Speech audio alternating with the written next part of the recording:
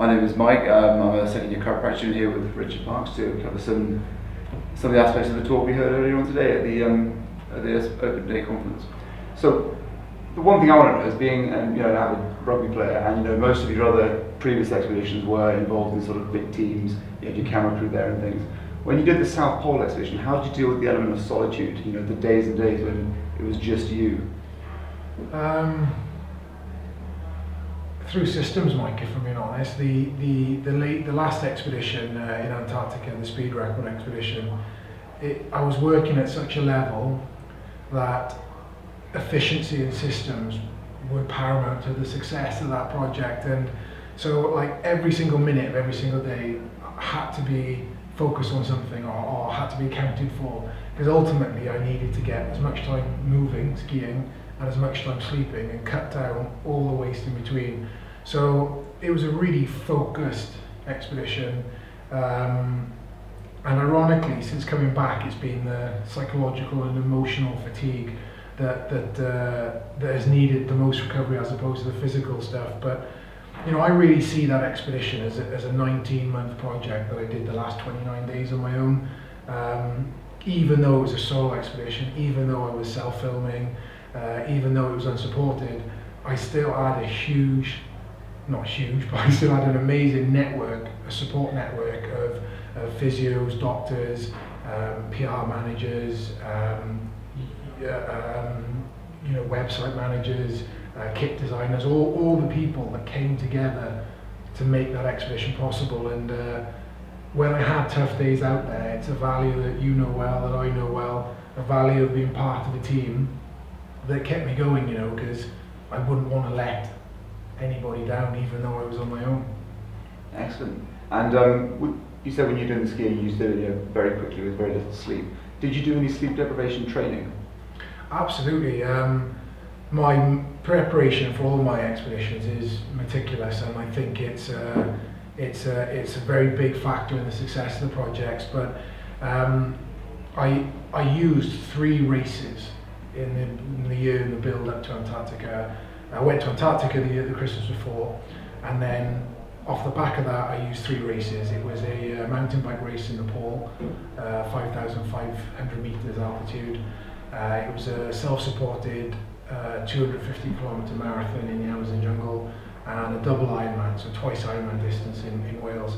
And these events were to help me prepare psychologically and technically as much as they were a physical fitness test.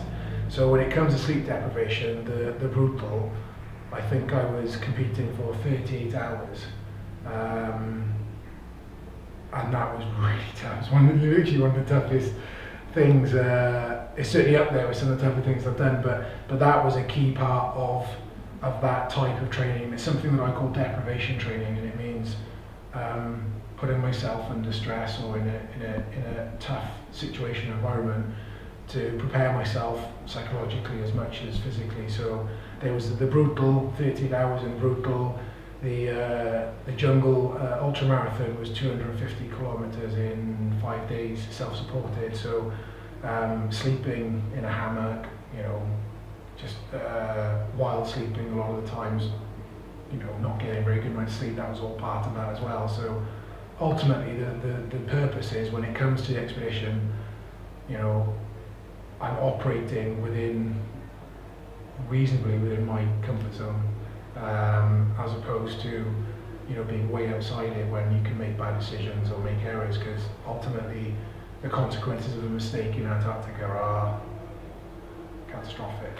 When we were downstairs, you were talking about some of the things you'd like me to look into, to look at, say, you said that your immune response went up when you were fatigued, and that you had some sort of, what was you saying?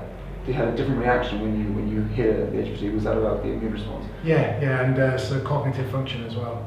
Yeah. So what would be, do you think, out of the cognitive function and immune response, would be the next best study to look into? What would you rather people looked into for you, for your next? Wow, for me, personally, wow. That's a great question, and it's fascinating. The honest truth is the data that we collected from Antarctica has posed more questions than it gave answers, and I think I could be wrong, but I imagine that's the case for a lot of novel and cutting-edge research projects. I personally would be really interested to understand why I'm able to perform in those environments. As a rugby player, I hated the ice bath. I trained really hard as a rugby player. I had a great career. I'm really proud of my career, but I worked bloody hard. I wasn't exceptional or anything like that. I got success through hard work. However, I do have the ability to perform at altitude. I acclimatise well. The results of some of the tests that we did show that I do have a reasonably unique or extreme response to stress. My body seems to get stronger the more stress I'm under. Ironically, just the cardiac screening that I did here up at the Glyndŵr campus highlighted that I had an abnormal heartbeat, which actually settled and regularized, is that right word? Became regular under duress, under stress. So just me personally, and I guess from a really selfish point of view, I would be really fascinated to understand a little bit more about myself, but that's the privileged place that I'm in, because the opportunity to work with you guys and to work with students, means that I can actually give back through my expeditions. So the expeditions become holistic, and it's not just a self-gratifying project. It actually adds value to a student, adds value to our understanding of human performance, and to the university and my sponsors. So I don't know if I've answered your question, but it would. There are so many questions out there, and for me, it's a real privilege just to be able to add value to that body of knowledge, if that makes sense. Yeah. So I mean, having seen that you have this extreme, response to stress, and you seem to cope better when you're under extreme stress, do you think that there's an element that maybe you're meant to do these things? There's an element of this is what you're meant to do rather than rugby. This is destiny.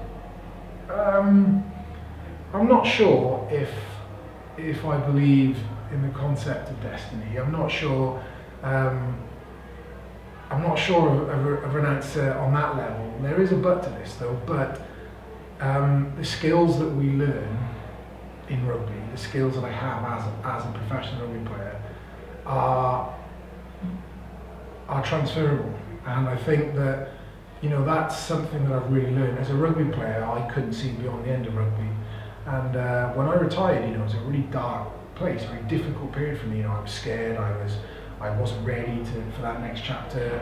I was angry, and through hard work and people that I've met and a little bit of lady luck, I am privileged to be in a different chapter of my life now, doing very different things, but accessing a lot of the skills and values like the teamwork that we spoke earlier from rugby. And I love what I'm doing now. I do love what I'm doing now, and I'm able to earn a living doing it, and I'm pretty good at it. But a lot of what makes it possible for me to do what I do now, I learned as a rugby player, combined with new skills and new tools that I've learned more recently to all pull together.